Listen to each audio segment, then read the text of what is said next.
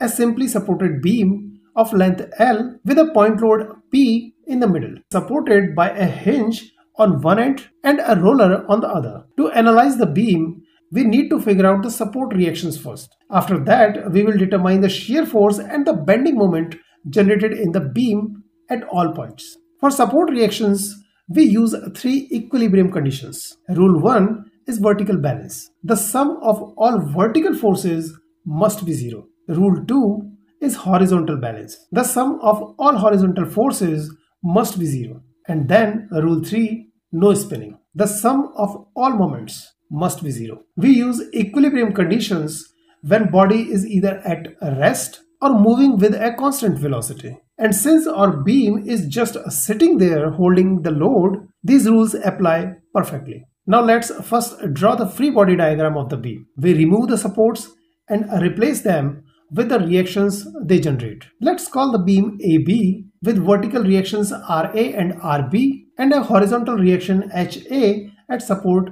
A. First, apply the first rule. The sum of all vertical forces must be 0. Taking upward direction as positive, it gives us this equation, which gives us RA plus RB equal to P.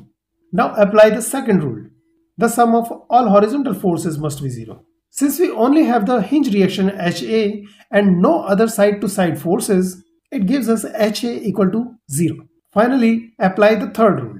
The sum of all moments must be 0.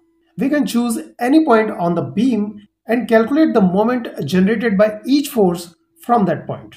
Since beam is in equilibrium, sum of all moments will be 0. If we remember, a moment is simply force multiplied by perpendicular distance from the point of rotation.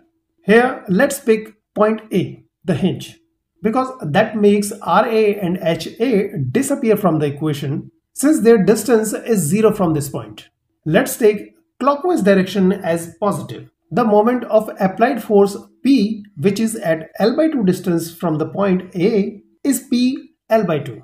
Its direction is clockwise, so it is positive. Now, the moment of reaction RB, which is at L distance from A, is RBL. Its direction is counterclockwise, hence it is negative. From here, we can determine RB as P by 2. And by substituting this in our first equilibrium equation, we get RA as P by 2 also.